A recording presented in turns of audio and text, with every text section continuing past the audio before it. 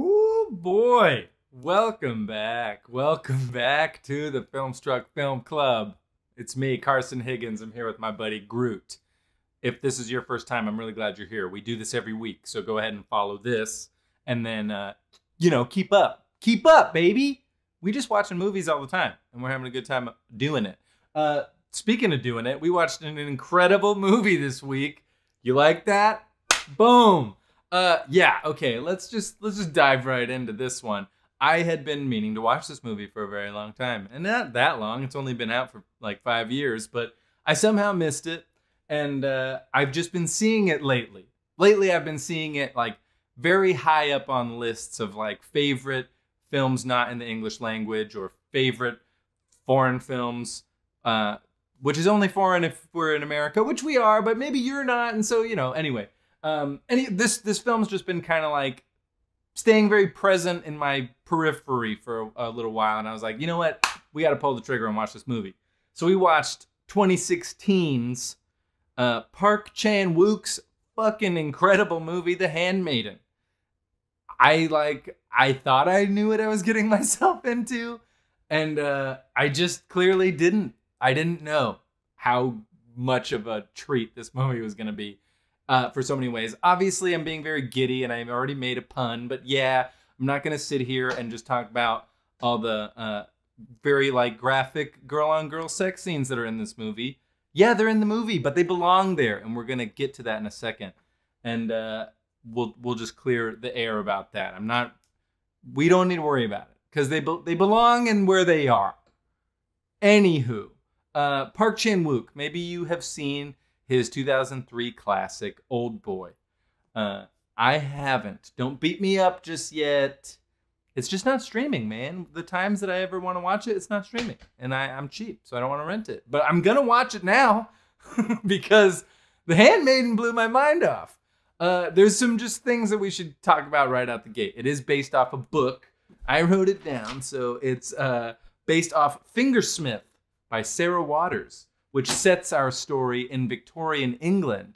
Now, Park Chan-wook and his screenplay buddy, I forget her name, but they wrote it together, and they adapted it from Victorian England to when Japan was occupying Korea in the 30s, predating World War II, right? Which actually wound up being a very cool way to play with this class structure that would have been happening in a Victorian era set English romance mystery. But by setting it in Korea with this Japanese, she's not a princess, but let's just go ahead and call, what is she? She's Lady Haideku. God, I don't speak Korean, and I wish I did, because then I wouldn't even need to read the subtitles. I would just get to soak in all the beautiful cinematography and just see how it looks all the time, because it is stunning to look at. The cinematographer on this movie, it's beautiful. This movie's beautiful to look at. It reminds me of some other films that are like period set films with women in love.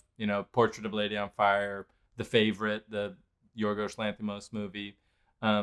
Even like tonally, I know that like the only thing really that they share is that they are Korean movies, but like I kept thinking about Parasite while I was watching Handmaiden. And then I also kind of in doing reading and stuff afterwards, I was like, oh, Handmaiden's the movie that could have won Best Picture for Korea before Parasite if we were there yet. But it wasn't even nominated for Best Foreign Language Film that year for who knows why. But it's just like, clearly Park Chan-wook is an incredible filmmaker, and The Handmaiden it's just too good, man. I've been talking for a while, and I'm just going to say that the story is fun to follow because it jumps all over the place. So I don't want to spoil too many things for you if you were like me and you didn't know a whole lot going into it, because there's like a twist, a turn, a double cross, and a triple cross that takes place in this movie. So you gotta not keep watching if you don't want it spoiled. But there is like a heist sort of thing that's getting set up at the beginning where there's people pretending to be, there's a pickpocket who's pretending to be a maid. There's this guy who's pretending to be this like fabulous count, and we're gonna like somehow steal this lady's money by committing her into an insane asylum. And so as we kind of are watching the gears turn and laying all the traps for this wealthy, isolated woman, it's fun how we bop through time and kind of like something will get said in the moment, and then we'll go back to where like it was learned to be said, and it's just like a very cool structural thing where I kept just being like, oh, that's why, oh, and okay, and so like just getting to sit there and put the puzzle pieces together was a lot of fun, until of course the big turnaround where and we're going straight into spoiler territory, so watch out. But the big turnaround when like the Handmaiden is dropped off at the insane asylum, and the other two people are like, they had a separate plan all along to fuck her, and oh my god, it was infuriating and wonderful when it happened. And then of course we get the whole backstory of like when she was a little girl growing up with her totally disgusting uncle. And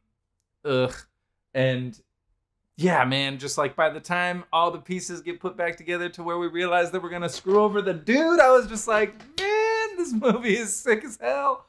And it's just stunning to look at too. Like everything about your visual oral experience of watching this movie is, for lack of a better word, orgasmic. Because even without the sex scenes, I would probably say that same thing. Because the camera itself as a character is just so mischievous. It's always like bopping around and floating everywhere and swooshing over here, and the like very fast cuts everywhere, boom, boom, back to here. And I was just like in awe the whole time. And I want to just watch the movie again. I probably will. I'll probably just throw it on. I should really watch Old Boy. And then, man, there were some other movies by him that looked really cool. I haven't seen Joint Security Area, but that looks great. Stoker looks cool, and Thirst looks really cool. But anyway, Park Chan-wook, you got a new fan. Late to the game, but I'm here. Yeah, I shouldn't finish this up without like actually talking about it. So there's like two sides of the fence that you may be on when it comes to the sex scenes, particularly the one at the very end of the film, that feel like a little male gazy, which is a term that I need to probably understand more myself. But yeah, perhaps like kind of some of the issues that people may have had with this film, I like to think that Celine Sciamma like totally perfected in Portrait of a Lady on Fire, where there are similarities, but not quite. I'm getting ahead of myself. Yeah, the sex in this movie I thought was used brilliantly, to be perfectly honest, because I thought that any time that it happened, it was kind of like thrown in our face in a way that kind of kept you from like enjoying it, right? It was like just this thing that was kind of like, oh yeah, now what?